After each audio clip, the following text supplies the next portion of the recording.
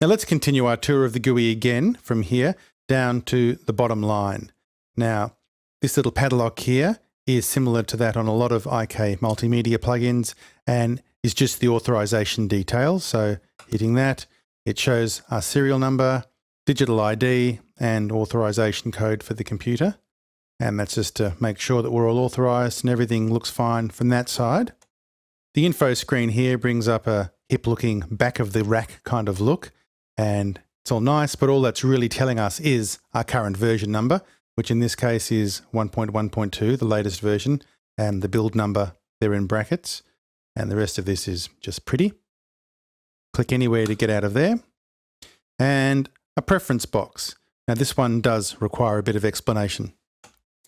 So the two preferences here, remember last plugin settings for new instances, I pretty much contest doesn't work because at the moment it's checked. So let's just save that setting and to prove our point. Now, just looking at the plugin at the moment, it's set with NS10 showing and say base correction is on and the plugin is on. Now, if I open another instance of the plugin up here, you would presume those same settings would be preserved according to that preference. But nope, a new version opens up with my default Dynaudio speakers there. So to make it even more confusing, I mean, let's take that out altogether. Let's open this version again. Let's turn it off from there. Let's turn the full range bass correction off. So we've got NS10's bass correction off and the plugin itself off. So presumably that's being remembered. And if I go up here and bring it down again, we get Dynaudio speakers, bass correction on and the plugin on. So it doesn't appear to be remembering that at all. So I'm a little confused as to how that's supposed to work. My only other suggestion would be if we remove this altogether. So that's our last version with the NS10's bass off, plugin off, and I'll remove it altogether.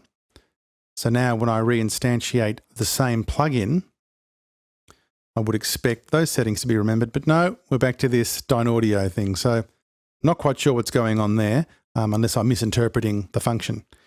Anyway, more importantly is this second preference here, enable speaker delay trimming. Now, I must admit, when I first got hold of this plugin, that caused me a little bit of a problem, and I'll explain why. I did my first measurement, and I was very excited to sit down and hear the results on these Dynaudio speakers. This particular option was checked, and the results I was getting were really quite bad. I was hearing horrible phasing and smearing of the image, and I was a bit concerned because this is supposed to be improving things, and it was really messing up the phase of the signal. And I got in touch with IK Multimedia, and what was explained to me is that there must have been something odd with my measurement phase, and the guys were absolutely right because I actually had the right-hand channel of my left and right setup louder than the left-hand channel. And I think I've done that because of, I mentioned the screen that's attached to the icon here, which I think was blurring my image a little bit. So I think I had the right channel a little bit louder just to compensate for things that I was hearing.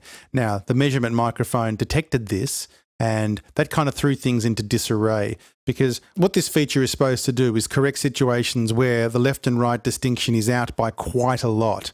And in my case, it was out by just a little bit.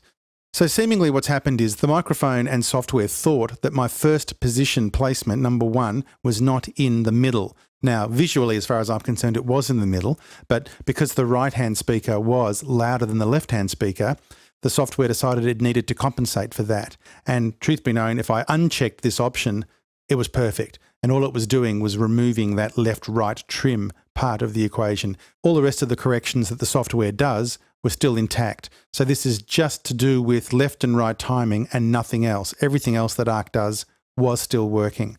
I also checked a few forums online, and I think a few other people had the same problem, and a few of them were recommending just to ignore this and keep it turned off all the time. But in more tragic situations where things are actually quite wrong, I'm sure this feature could actually prove beneficial by time aligning the left and right and getting things back on track again. So just a warning, only use it if it's really necessary, and have a good hard listen. If it doesn't improve things, turn it off. And I've had it turned off ever since, and everything's been great.